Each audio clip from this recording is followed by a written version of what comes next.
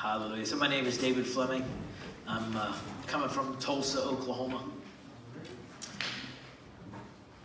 Enjoy coming to this church. I feel like I'm like part of the family. I feel like I'm part of you guys. And so we go way back with these two. Many years back to Tulsa, Oklahoma. And then my wife actually goes back to growing up in Canada with Shauna. So my wife is not able to be here this week. I apologize. We were close. We were headed this way. We just had a couple things come up. So my boys are at home. You remember Nathan. Nathan is 4, coming close to 5. He's getting ready for a birthday party. You guys are all invited. He wants to invite everyone he knows in the entire world. Oh, he wants you to bring a gift, actually, is what he wants. And then his brother will turn 3 a couple weeks later, Andrew. And so we're having a good time with them, but they are home, getting stronger. Andrew is recovering. Took him to the doctor a couple times this week. Hurt his arm, and so he's getting stronger. He's getting better, but it just seemed good keeping them at home. But they send their greetings. They're really disappointed. For some reason, they love coming to California. I don't know why, but they just love it. They talk about California year-round. Can we go to California? They really believe you guys are their friends, too. I took them on a trip. We drove to North Carolina back in October. And so they don't quite have their sense of geography. He's only 4, right? Can you imagine that? Doesn't know where the states are.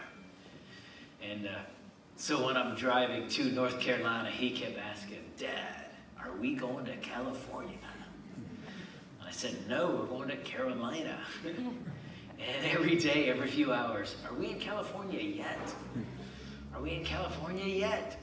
No. So they had their suitcases packed this week, and I was gone last weekend, and Erica told me that Andrew, right, the 2-year-old, had his suitcase packed and came to her one morning and said, take me to the airport. I'm ready to go. Take me. And so we'll get them out here the next time we come out. Can I tell you just a couple of stories about them? I'm having too much fun. I'm telling you what, these boys coming in, being an older parent coming in these years, we're having a great time. So if you recall, I call Nathan Big Bear. Just a nickname that stuck the day I brought him home from the hospital. And then I call, so then after about a year, we started calling Andrew Big A. So I got Big A and Big Bear. Well, a few months ago, we are playing in the house, and Nathan looked at me, Big Bear looked at me and said, I'm going to call you Big Gray. I said, now, why would you do that? He said, because your hair is gray. You know, kids say some funny stuff, and they don't always remember what they said. And so on this particular occasion, I was just quiet, hoping, right, he would forget. And oh, about 3 weeks later, about a month later, we were playing hide and go seek. Oh man, I'm having so much fun, right? You get to be an older parent, and we're playing hide and go seek. I'm really good at hide and go seek, right? Andrew calls it hide and sneaky. Playing hide and sneaky. So I've got a couple of spots that they still haven't found, and so I'll wait for about 10, 15 minutes, and then finally I'll just come out and reveal myself, because I want to keep that hiding spot really good. And so I'm hiding away, and the boys are running through the house. They still can't find me, so they're getting Erica involved. Come on, Mom, you got to help us. We're desperate. And then they called out, Big Gray. Nathan's yelling, Big Gray, come on out, Big Gray. Where are you, Big Gray? And I told my wife, I said, man, I'm in trouble.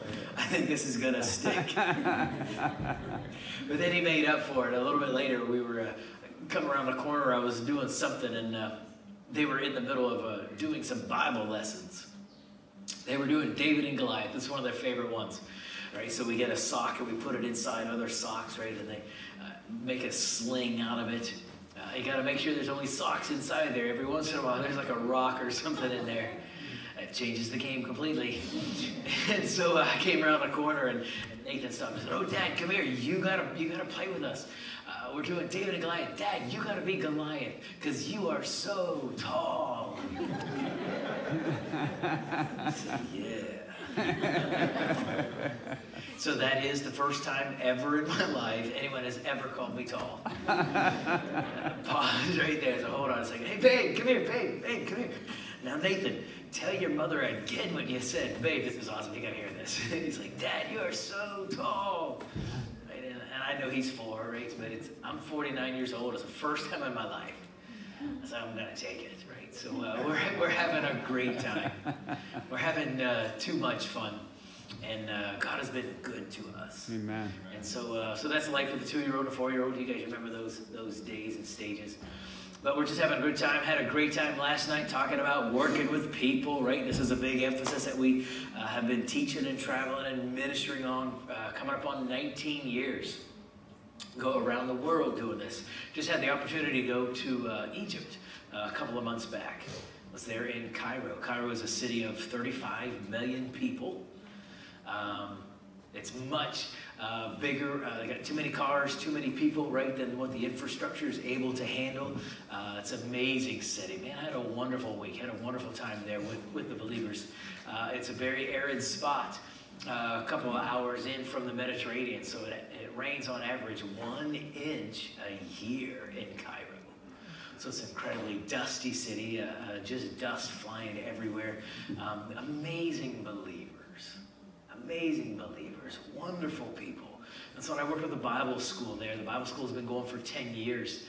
And at this particular time, we did a class. We had a change of plans at the last minute, so we had 30 students come through. A handful of students were from South Sudan, going to the university there. But I'm telling you, they were amazing believers who love Jesus Christ. I really felt at home with those Christians. But they live a much different life than we do. There's a great persecution there. They really have to be careful, just even the language and where they are, where they live. The Christians are not a favored group there in the country, so they don't live in the best parts of town overall. There are occasions where when they become born again and just have a radical transformation, they do risk losing everything out on their family, being ostracized from the parents and the family if the rest of the family is not born again. And so in the last 10 years, they actually have had 16 Bible school students have been martyred in the last 10 years. And so when they accept Jesus Christ, it's a significant dedication, commitment, sacrifice in their life. And I'm telling you, it's very humbling to meet these people, to work with these people.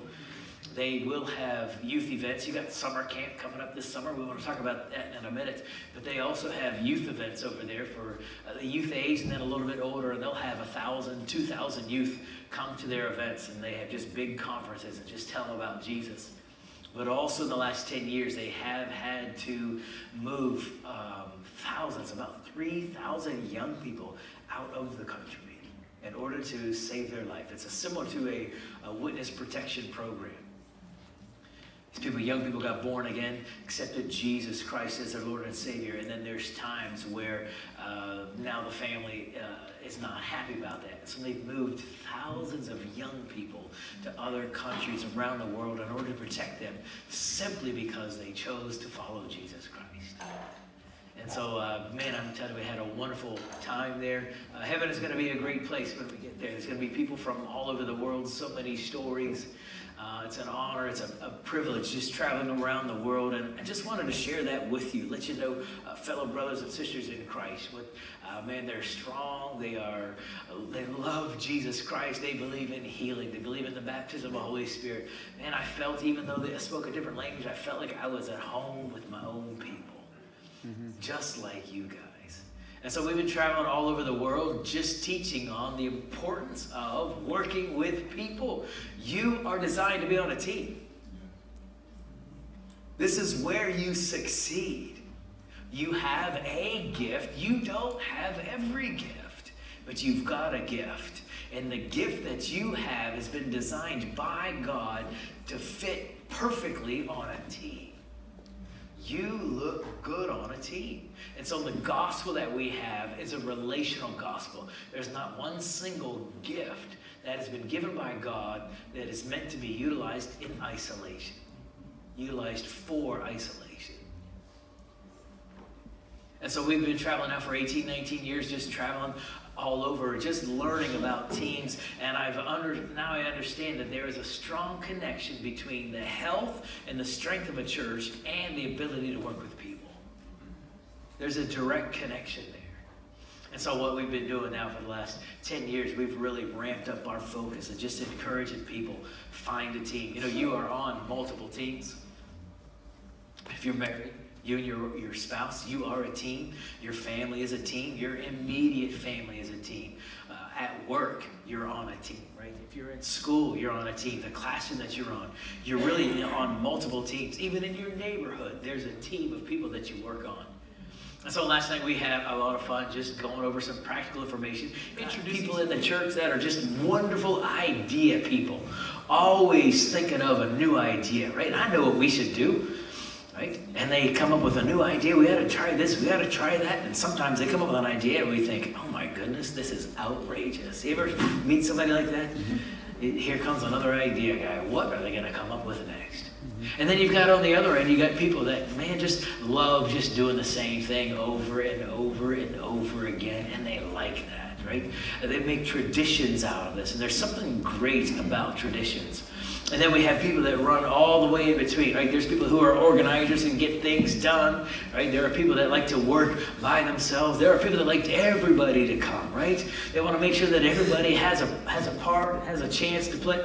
My wife is one of those. I call them a builder. My wife is an amazing builder. When she was there on the job, she was a vice president with the bank back in Tulsa, and she came up with her own form. She was a branch manager, and every employee that worked for her, typically, she would have 8 to 10 employees at the branch working in all different areas. But she had a sheet designed on her own, come up with, what's their name? And she had them fill out, what's a favorite compliment that you enjoy? What's your pet peeve working with people, right? What's a favorite snack that you have? When is your birthday? And what do you enjoy? And she kept a record of all that. And so when it came time for someone's birthday, she would go buy them the favorite snack. Every other month, she also would do like a food day. Hey, we're doing food. One time she'd bring in bagels. Stop early and get donuts, get bagels. She's that kind of person that was always building people, just getting people to enjoy it, right? And it was such a great idea. It's really ideas, honestly, working with people I'd never even thought of before. Right? When I show up working with a team, I'm showing up with a lot of ideas. And I'm showing up with great ideas, and I think my ideas are awesome, right? And yet she's showing up wanting to realize, hey, does anyone else have an idea? I'll be honest with you, that was a novel concept for me. And we need all kinds of people. And so there has been a summer camp that I've been a part of since 2007 down in Florida. It's about 30, 35 churches get together. We've had up to 1,200 people showing up at the camp. And so I've been just an honor, a privilege to be a part of that, working behind the scenes, helping out. And this is where we've really have just put into practice a lot of this that we've learned about working with people, the importance of it. Right? There's something about getting together on the job that the church gives you these opportunities to be a part of something that's bigger than you. Be a part of a vision that's greater than just our own life, our going to work, or just being at home, a family. But there's something bigger that God wants to do through us. And he does it with us being connected together. We want to look at a passage there in Ephesians chapter 4. In Ephesians 4, I want to look at a couple of verses. We've been looking at this for a couple of years now with you. But we want to bring out some different things today. But in Ephesians 4, Paul starts talking about how Jesus Christ gave some gifts. Talks about he ascended up from hell. Right? He died, he descended, and then he rose again. The Bible says when God raised him from the dead, then Jesus established the church. He said, I'm going to do something different. I'm going to do something new. We're no longer going to have insiders and outsiders. We're not just having Jews and Gentiles, but we're bringing everyone together into one body. We call this the church. And God said that he is establishing wisdom today, understanding through the church. He's working in the church today. And so we all make up the church. And yet we are all so different. We have a different way of seeing things, a different way of understanding how we like to do things, and yet we all come together and God makes us into one group, right? And so a human body, we're the body of Christ, but that human body is a great illustration for how we fit together. You know, as I travel all over, I enjoy just seeing the differences in people, right? And there's all kinds of different things of how people just process different information, right? And so now we're in that day and age where everybody's starting to get a smartphone, right? And when you look at the smartphone, there's so many different ways people do things, right? And it's just a different way of how people respond, right? For instance, when we set up apps, right? There are people that just download all kinds of apps and just pile them onto there's just no organization to it. Then there's other people that like to put all the apps together into smaller and different groups, right? I use kind of a combination. I'll have a couple of groups, and then I'll have just a couple of them. I kind of group them together, but I don't like full pages of apps. But there are other people. Anybody in here, you just have like a full page after page after page of apps on your phone? Anybody like to do it that way? A couple of you. I like to have a great picture, right? I got a picture of my boys on my phone here. I don't know if you can see this, right? Here they are when they're little, right? And so I want to be able to see the pictures, right? So whenever I screen in here, right, I've got, oh, see, you can't see, I've got a lot of apps on there, right? So I put just a couple of apps on there. Now, when I pick up my wife's phone, I can't find anything, right? You borrow your spouse's phone? And I'm thinking, what in the world? I can't find anything on this phone. Babe, I need you to find the photos, right? It's just a different way of thinking, right? And at times I'll get together with friends and say, hey, what apps do you have? You know, man, that looks cool. Where did you get that from? There are so many apps out there. There's no way we can all know every single one of them. So I'm always learning. Somebody told us years ago about an app for groceries. Anybody have a groceries list app? I found a great one. I like it. It's called Our Groceries. And so this has a list. You can do multiple stores, put them on there, and actually can connect with someone else if you want to. So my wife and I have connected this on our list. So now whenever I'm shopping, right, I look at the list and I go to the store. Of course, I'll be honest with you, it's not too often because we are utilizing, what a great day we live in. We're utilizing the online purchasing. I don't know what you guys did before when you had kids. Did you actually have to take the kids shopping? Did you guys have to do this? Is that what you guys did? Did you take the kids with you to the grocery store? Right? We're spoiled today. I just get online. My wife is shopping right from the living room. It takes us longer to drive a mile and a half to the grocery store than it does for them to load all the groceries that we picked, online, load them in. But in the one occasion where I've got to go into the store, right, I'm checking the phone, just making sure. And then right before I check out, I always have to double check and make sure because she can kind of follow me and track me, right? She can see where I am in the store. But, I remember I forgot something else. And so for me, the deadline is once I've paid, right? If I paid, I have a lot of stuff, I am not going back in the store. And yet we're all so different of how we set up the phone, how we process information, right? How we like to shop, where we like to shop. And we see the same differences here in the church. Right? We'll come into the church this morning and people are going to be talking about the songs. Man, I like that one song. I wish we'd go back and sing the one song. And somebody else says, man, that was a great song. I wish we would have just sung that song longer. Did anybody think that this morning? Right? Someone else says, why are we singing so many songs? We sang too many songs, right? I think we should just sing 2 songs and then move on, right? How come we have so many people up here? And someone else says, we need more people up here, right? Someone else says, why didn't we sing the entire time? We should have just sang the entire service. Come on, anybody feel like that? Right?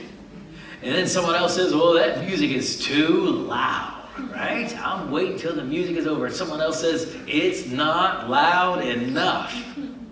Somebody else says, why are we meeting at 10:30? We should meet at 9:30, right? The people that wake up early, where are you at, right? People that like to get up at 5, at 6, right? Been waiting for hours for church to start. You're looking at the rest of us like, what's wrong, right? You feel like the church comes in the middle of the day. And then we got people that needed an alarm to get here by 10 a.m. You don't have to raise your hand, that's fine. Right? Got to get here before 10, I better set that alarm, right? All different. And I'm telling you, these differences are just with this group right here. Right here. And we look at God and we say, we're supposed to get along? He said, yes. In Romans, he said, man, as much as it depends upon you, live peaceably with all men. You have a part of the team. You're a vital part of the team, but there are many different kinds of people on the team. I like to equate it to having a toolbox. My boys are starting to utilize my tools, right? And they love Papa's tools, so I went and got them a toolbox of their own. So they got some fun toys, some plastic toys, you know. They love it when they get to utilize tools. And so I inherited tools from my dad, so I've got all his old stuff, you know, and just a big array of tools. And it's the same way. If you have many different kinds of tools, you could do a big job. But if you have very few and you have a lot of the same kind of tool, right? If your toolbox is 10 screwdrivers, you know, a 2 Phillips, a number 3 Phillips, a number 1 Phillips, you know, a slotted, a stubby, a right hand, you know. You pick all those because you like, there's a connection there. If that's what your toolbox is, you're not able to do a big job. You could maybe, tighten all the handles on the cabinets in the kitchen, right? But when it came time to do something big, you're limited. Man, if you're going to do a big job, you need different tools. You need a saw, right? You need goggles. You need gloves, right? You got a socket set. You got a wrench. You got pliers. You got tin snips, right? And depending on the job, you may even have a chainsaw.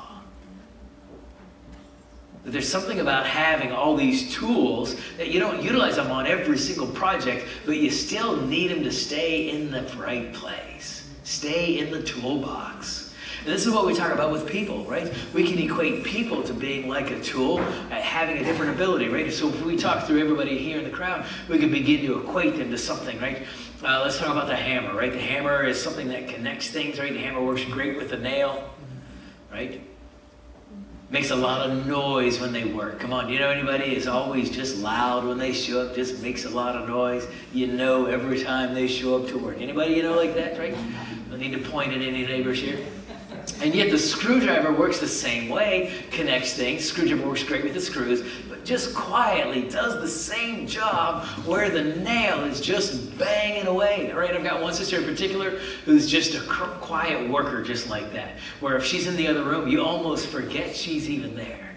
But then there's other people when they show up, right? Show up like the hammer, just banging things. Hammer works great with the nail, right? The nail connects things. There are people that connect things and just keep things together. And yet when you compare the screw and the nail, right? The nail, once it's in place, really likes to stay in place, right? In fact, it'll kind of work with you and you try to pull it out, right? Sometimes it'll get bent out of shape, right? There are people that like to stay in the one spot. Right when you have them there, man, I just want to stay right here. I just want to be right here. Get bent out of shape if you try to move them somewhere else. And yet the screw doesn't mind at all. Just move me somewhere else. Put me in a different direction. Right? The saw works great with the tape measure. Right? What's the rule? Measure twice. Right? Cut once. Anybody ever make a mistake on that before? Oh yeah, I have. Cut too much, and then you got to start all over, right? And so when the saw, there's a person who's the saw man, they just make it different, right? They just change things up. Things are completely different when they're done. And if you make a mistake, well, then you got to find Mr. Duct Tape, right, to help you, you know, to kind of piece things back together, put it back together. Then you got there's people that are similar to just, they love to just clean up at the end, man. They just come and they clean up, all different kinds of people. And then there's the guy who's the sandpaper. Right? Just kind of irritates you, just kind of rubs you the wrong way. Got anybody that you know that's kind of sandpaper in your life? We need that guy. We need the sandpaper, right? Because that irritation is not for the sandpaper, it's for us. Because the truth is, if he loses that grit, he's no longer useful. And so there's all different kinds of people. And so your success will be dependent upon figuring out how to work with people. Your success on the job, success in the church, everything you do is dependent on your ability to work with people. And thank God you are not by yourself. Come on, the Holy Spirit is in the people business. He will help you. And so I've learned over time how to work with people. The Holy Spirit, He's still helping me. He's still teaching me. But one of the best ways of learning how to work with people is you've got to get a revelation of Jesus Christ. One of the biggest tricks of the enemy is to get you irritated and offended by people, to get you out of place, out of line. I'm convinced it's one of the biggest traps of the enemy. It's to get you offended, to get you to want to quit, to leave your place on the team, in the toolbox, in the church.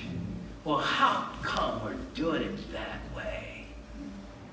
The answer is, don't keep going down that path, being irritated with people. The answer is always looking at Jesus. Looking at Jesus. Do you remember the story of Zacchaeus? Growing up, right, we used to sing the song, Zacchaeus was a wee little man, right? That was never fun, being pointed out. We ought to be Zacchaeus in the play. That was never fun. And so the story is Zacchaeus was a tax collector, a Republican, had a negative reputation, didn't like people, people didn't like him. And yet, one day, Jesus is coming to see him. He hears Jesus is in town, but people are in his way. He can't see, right? So what does he do? Do you remember the story? Do you remember the song? What does Zacchaeus do? Climbed up in the tree. And from the point of the tree where he can get up a little bit, okay, now he sees Jesus. Come on, he got up above the people, and he started to look at Jesus. Jesus saw him and said, man, I'm coming to your house. Nobody could believe it. Jesus is coming to his house? Does Jesus not know who he is? Yeah, he knew exactly who he was. And at the end of the night, Zacchaeus came back. Come on. He'd had a revelation of God, a revelation of Jesus Christ.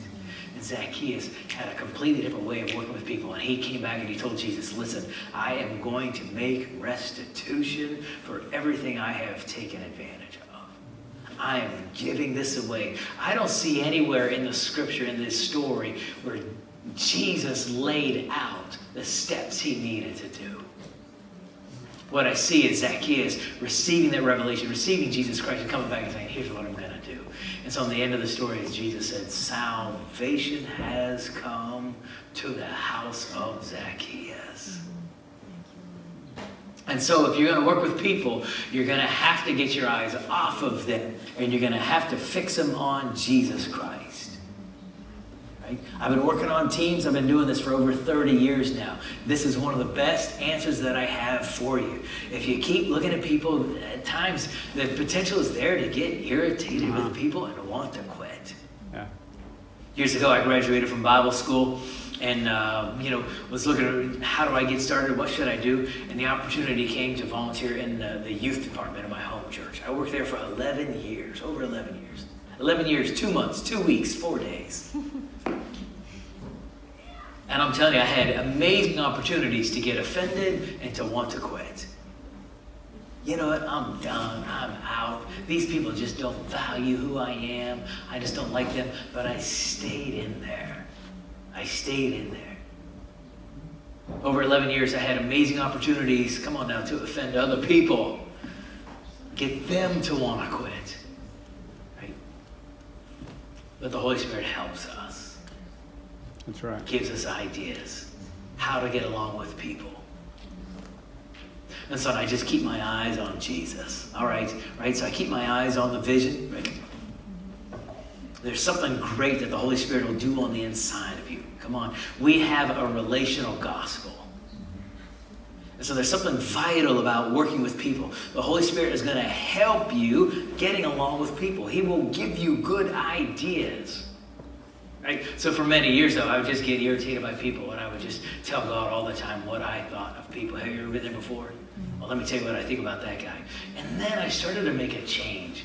And you know when that change came? The change came when I realized how good God had been to me. Amen. Right? We've talked about this, but I don't know that we can overstress the importance of having a revelation of the love of God. That's right. You treat people based on how you believe God treats you. Amen. If you keep people at a distance, it's because you believe God is keeping you at a distance. If you are critical and negative and criticize everything they do, it's because you believe God is being critical towards you. If you are tough to work with, it's because you believe God is being difficult with you. And I'm telling you, there was one day when I began to realize, wait, God's been good to me. God's been good to me. And it changed everything about my life. It changed how I shop, changed how I drive, changed how I saw my past, changed how I saw people around me. There's something great just about when you get that revelation. I'm telling you, the love of God is so amazing, you can't figure it out with your mind, with your brain, with your head. It has to be revealed to you by the Holy Spirit. And the Holy Spirit is in the revelation business. He wants you to know. How do you ask? How do you find out? You just ask him, Father God, will you show me how much you love me? There's something dynamic. There are multiple times in my life where I realized, where God spoke to me and I realized he loves me. It comes alive in your heart. And so I remember being in traffic that year at Christmas time, just a couple months later, just getting that revelation. And it was like the first time. Where's my late time, last minute Christmas shoppers? Anybody joining me, right? Like my last minute Christmas shoppers? Like we're the ones that are out there. Like we start on December 20th. Anybody start? Right? And those people irritate us, don't they? Who already have everything done by Thanksgiving. I ordered, I shopped, you know? They give you a gift and they're like, I found this in July. And I'm like, whatever. There's a whole group of us. It feels like that group is growing. Last minute Christmas shoppers. We are either online or out at the stores. There's a desperation to us, right? You can tell. You can see it in their eyes. You can see it in the people that are done, that are just enjoying being out. And then there's the rest of us that are like, I just got to find something, right? Nothing means I love you more than just a last second gift at the 7-Eleven, right? Nothing says you're so important to me that I just picked this up on the way. You know, scratching out the card. I needed to say Christmas, you know, and it's close, you know. Sorry what happened to you. Cross that out. Merry Christmas, you know, Happy New Year. And I remember sitting in that traffic, people all around. Where in the past, they would have been in my way. Get out of my way, I've got something to do. And I remember just sitting in there, looking around at all the people, and it hit me. God has been so good to all of us. Amen. Come on, it just causes you just to take a deep breath. See, up to that point, I had been working to build my identity, my kingdom, building who I was. Even as a volunteer in the church, even as a traveling minister, there still was an element there that I was trying to build who I was, build my identity. And I had no idea, but there's times where I would just be so defensive with you, and I didn't realize why until later, when I realized it's because everything that I was doing, I was trying to bring before God. I was trying to earn his approval. Mm-hmm. I was trying to be worthy of what he had done. And I'll be honest with you, when you're this way, the term is self-righteous. Right? It's self, it's your identity, right? And I knew everything that I was good at, right? And I was building my identity, my reputation. And I wanted you to say, I really did, I wanted you to say, man, that David Fleming is awesome. That David Fleming is so organized. He is so great. And yet every project that I worked on, I just kept striking out. I kept making mistakes. Had to apologize every project I was on. But even then, the apologies were still self-righteous. You know, sorry about that, but I had to get the job done, right? And you knew that, right? Just kept running over people, and I was just building my identity, my kingdom. And the truth is when you're self-righteous, you are annoying to work with. Something about fear jumps in with us and just makes us annoying. Fear just takes a natural gift, a natural ability, a natural desire that we have and just jumps in with us and just drives us crazy, right? So for years being single, I thought, well, it'd be nice to find a spouse. And then fear jumps in with you, right? And then you're just fearful, just trying to find somebody, right? I enjoy doing well in school, right? But then fear jumps in. I was like, I have to be the best. I have to be the best. I have to be the top of the class, right? And it just drives you. And the problem with self-righteousness is that once you begin to establish that, you can't go backwards. You have to do more. It's got to be even bigger. It's got to be even better. And as we progress through life, all of a sudden we become even more annoying and more irritating to work with. And right, if we have anybody in our life that's like, man, I don't understand. They're just so crazy. One time they're one way, one time they're another. It's because fear has taken over in their life. Come on. And the only thing that broke fear in my life was realizing God has been good to me. Amen. And immediately when I got my eyes off of me onto Jesus, I began to realize God has been good to me. This is helping me now when I'm working my part on the team.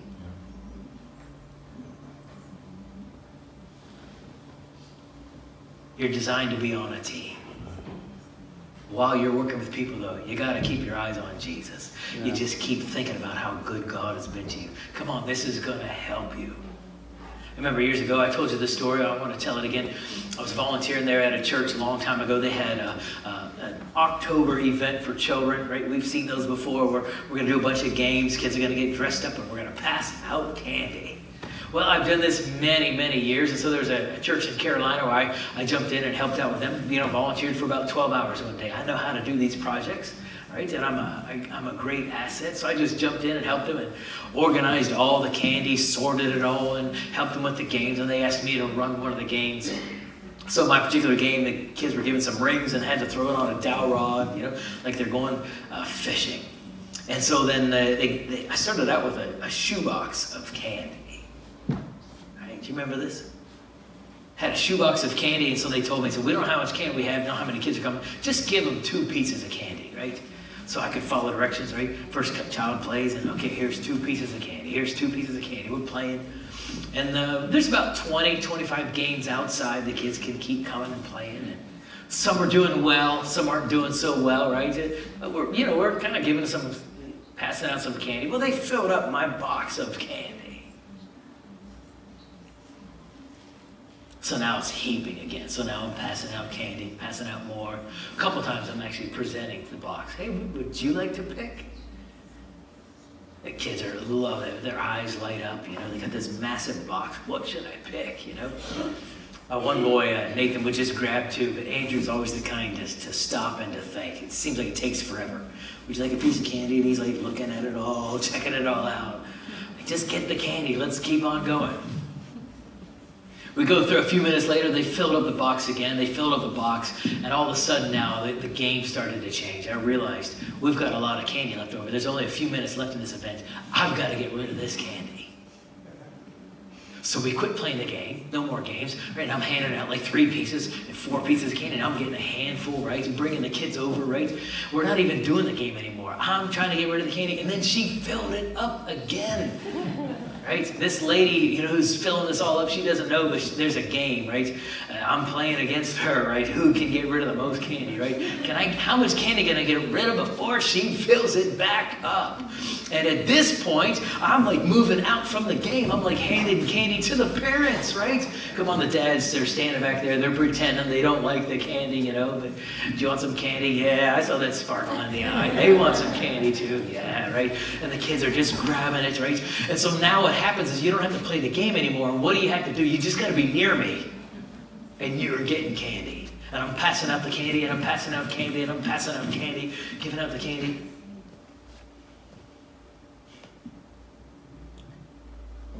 This is the goodness of God. And I realized this is what I've been doing my entire life. I've been passing out candy. But as long as I had a limited view, I wasn't sure if God was good to me. I wasn't really sure, does God love me? I don't know what I've done. I know the mistakes that I've made. I don't know that he loves me.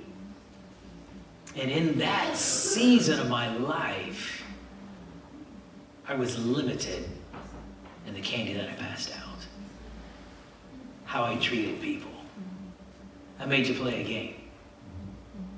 What was the game that you had to play? How did you treat David Fleming? Oh, you didn't do so well. No candy for you.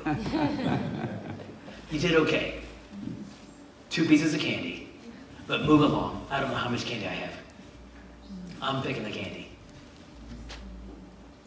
But when I got a revelation, we have so much candy. It changed the whole night. When I got a revelation, I have access to goodness. God has been so good to me. Hallelujah. How has he been good to me? Through Jesus Christ. He came and he found you. He sought you out. Paul tells us in Ephesians chapter 2, when you were dead in sins, you were an enemy of God. You weren't even thinking about God. He came and he found you. He gave his life. God loves you so much. Right. Amen. He did everything that was necessary to bring you back into fellowship, into communion, into abundance. Jesus Christ came and he declared the truth. He said, listen, the enemy is the one who has been stealing from you, killing and destroying, but I have come that you might have life and have it more abundantly. There's an abundance to grace. There's an abundance, and you can't qualify for it. You can't earn it on your own. Amen. You qualify for it because of what Jesus Christ did for you, and all you have to do is believe and accept and confess, yeah, I need a Savior. I need help. I can't do this on my own. And immediately you qualify for abundance. You qualify for candy after candy after candy after candy. And so now no longer do we have to evaluate people based on their performance to us. Amen. See, when I had limited candy, I was watching how you played the game. But when I realized I've got too much, I have access to too much goodness, I gotta get rid of this. Right? Once I realize that, there's no more game, I'm just handing out candy, handing out candy. You just gotta be near me. That's the game. The game is, who can I be around? Yeah. You go back into the presence of God. Didn't you enjoy that worship this morning? Amen. Right? You go back into the presence of God, you begin to worship, you begin to read the Word of God, and he just, come on, daily. He loads us with benefits. Do you remember that verse in the Psalms? Yes. Right? Surely goodness and mercy follow me all the days of my life. My cup runs over. God has been so good to you. Amen. You qualify for abundance today, Yes. now, Yes. this week. You qualify for incredible favor today, this week, now. Amen. Because of Jesus Christ. Thank you. It's not what I did. It's not what you did. We could never earn it. And so this is now the attitude we take being on the team. Because we're going to work with people that are going to try to take our candy. We're going to work with people that years ago we thought, you don't qualify for it. Candy. I'm not giving it to you. But there's something powerful that happened when I realized I have access to unlimited candy. It changed everything about what I was doing.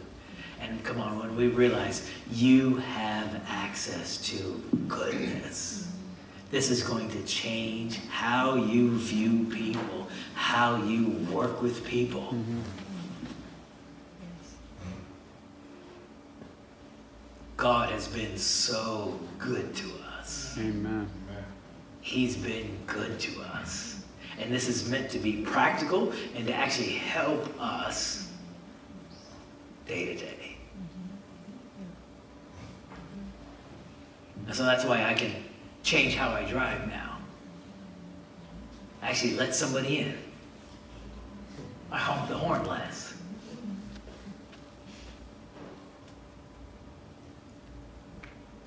Because I'm looking at Jesus. Oh, he's been good to me. Amen. I know they didn't think that through. This is not where they should be turning left. This is the wrong spot, but that's okay.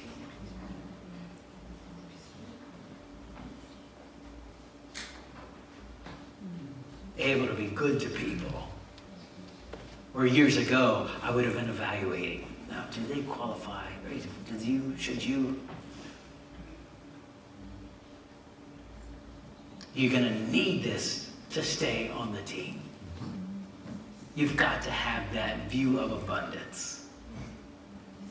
Because you are going to be in a project where somebody does take advantage of you. You are going to work. Come on, there's things that we do in the church. Man, I'm all for being part of the local church, being a part of the team. And there's times where you're going to have to show up early. There's going to be times where you show up and nobody recognizes you for what you've done.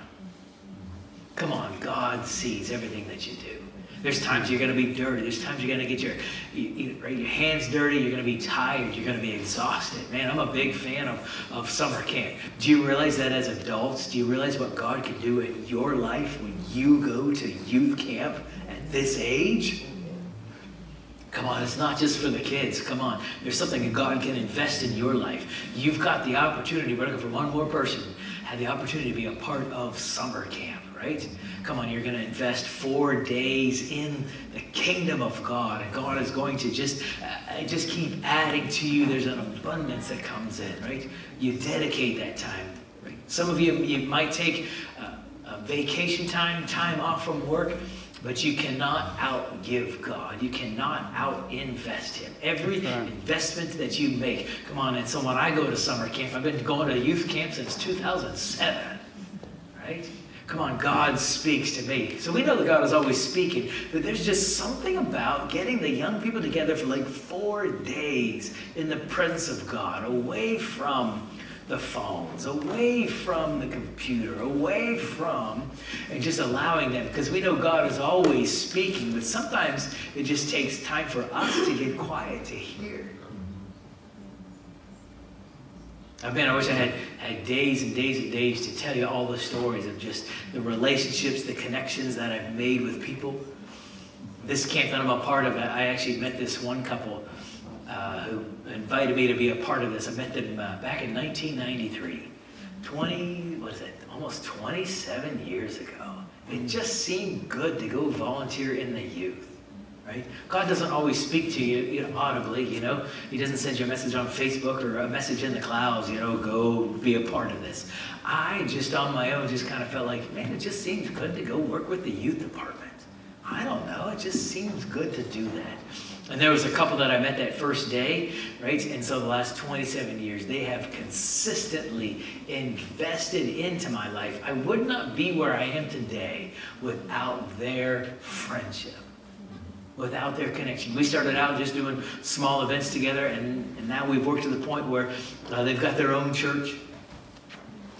They've been bringing a lot of workers to summer camp, and just the last 5-7 years, I've been just doing new workshops with them and new material, and just the whole team has just invested greatly into my life. And it all started because one time, years ago, back in 1992, it just seemed good. I guess maybe I'll go help with the youth. I'll go see if they need help one time. We know in the natural there are seeds that you sow, you get a one-time harvest.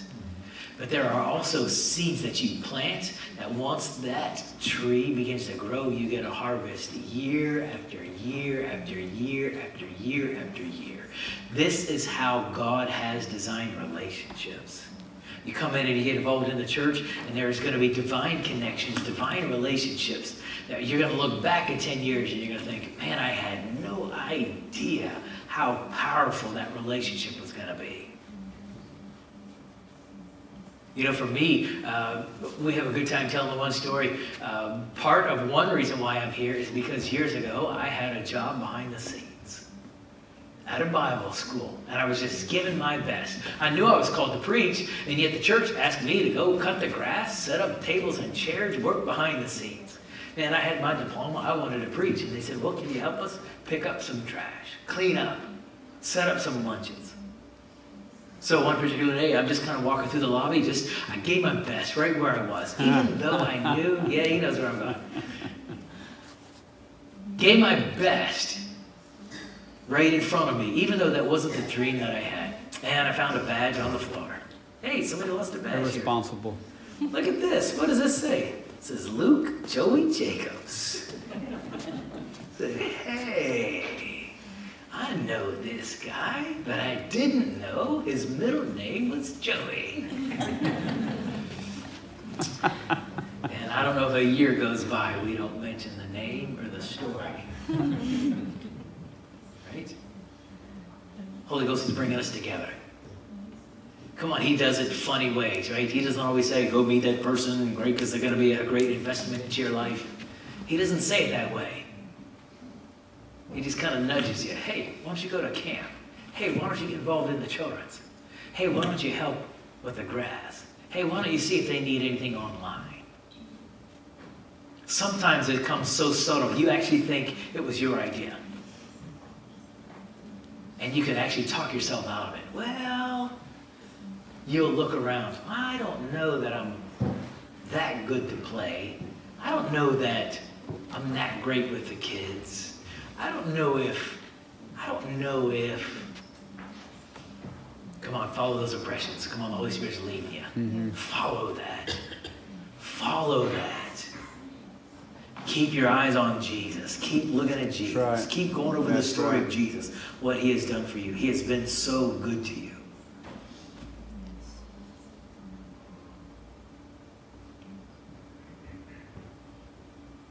And I've got so many stories. I tell you how I met my wife. I met her through Rochelle, good friend Rochelle. We were hanging out in a group, and Rochelle said, hey, my friend Erica's going to come hang out with us today. I didn't realize she's going to be my wife in a couple of years. She just said, it's good, a friend of ours going to hang out. Just wanted her to meet some more people. Well, I met through Rochelle through Julie. I volunteered with Julie there in the youth department. We had a good time with just a group of us volunteering, working together. I met Julie because Julie was actually roommates with Christina. So I worked with Christina, right? I told you about the times where I'm setting up tables and chairs. Well, sometimes I needed help doing that. So the people on the light crew, the Christmas light crew, my church puts up 2 million Christmas lights. So they came and helped me. And so I got to be friends with Christina and the other 20 people on the crew. And one day Christina said, hey, I'm having a graduation party at my house. Why don't you come? And I'd already been traveling and thought, well, yeah, this would be great. Go meet some more people. So I went to her party, and that's when I met her roommate, Julie. But I met Christina because Christina worked for Steve. Steve is the one that ran the tool crib. Now, Steve is just a great guy. I worked with Steve for a couple years on one of those jobs. Steve was just the perfect guy, just doing tools. Tool repair, man, I learned so much from this guy. He understands space and packing and everything like that. He told me a story one time. I just learned so much about tools. I didn't know much at all, so I realized this guy knows a lot. I'll just put aside what I know, and you just tell me everything you know. So he told me about all the different tools, walk behind, cut, cut quick saw, some real great stuff. He was telling me a story one time about cleaning up the concrete tools. He said, you want to get right on it. Clean those tools as soon as they come in because they get dirty. Yeah. Otherwise, right, if you don't do that, you're going to need to use elbow grease to clean them up. Well, I'd never heard that term, elbow grease, before. So I asked him, where do you get the elbow grease from? Quick as a flash, he said, you go to the garage. Down there at the garage, they've got elbow grease for you. And if they don't have it, just tell Don, and Don, he keeps it on the one shelf here in the cabinet, and if he's out, he'll just order some more and bring it down to you. I said, great, I'm like all this down, and he started laughing at me. What, Fleming? No, elbow grease, you just gotta work hard at it, Never heard that before, so we had some great times. So then when he got promoted on to the light crew, he said, Fleming, I'm gonna send everybody to you. And this was where my team building really picked up steam. When I began to understand different people can do different things. How do I work with people? And so I got to be friends with these people. At this particular day, they were hanging Christmas lights. But what I didn't know is that in a couple of years, God was calling me to travel. And I have literally traveled the world on those relationships. People, when I was just giving my best, setting up tables and chairs. Come on, your destiny starts today. Well, give your best right where you are, what God has in front of you. Come on, give your best. This is where it takes off. But I met Steve one day because one day I really got irritated with Steve before I got into that department. There was one day. Steve was kind of a black and a white guy, and sometimes if you didn't understand how he was asking the questions, and he just started to irritate me one day. Have you ever been there before? Not you guys. You guys are so nice. You ever just wanted to give somebody a piece of your mind? And that's what I wanted to do one day. And so I'm like standing in line waiting. There's like 8, 9 guys, and I just got irritated waiting. You know? And I was like, just come on. Don't give it a hard time. Just help us out here. Oh, thank God for the Holy Spirit. He tapped me on the shoulder. Be quiet. Calm down. Come on, the Holy Spirit will help you. Come on, he's going to help you on the job. Correct. He's not only going to promote you, he's also going to help you keep your mouth shut when you need to keep your mouth shut. He's going to help you. Come on, he'll help you with the spouse, right? He'll give you some good things to say to the spouse and help you not to say the things that are about to get you in trouble with the spouse. He's going to help us. Come on, he's in the business of strong marriages and strong relationships and strong families and strong people. And so I just went and got a drink of water and just calmed down. Right, I came back and there was no line anymore, and I thought, I'm just going to be quiet. So here's what I need, and thank you, and move on. I had no idea they were looking to promote somebody into that department. And guess who was promoted 3 months later to the department? Guess who might not have been promoted into that department had he given that guy a piece of his mind? Kept my mouth shut one day. Years later, I met my wife. Ha!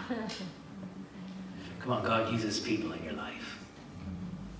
If you've been blessed by the ministry today and this message and would like to donate to David Fleming Ministries, then head over to flemingministries.org and give online and bless David and Erica in the way that you've been blessed today.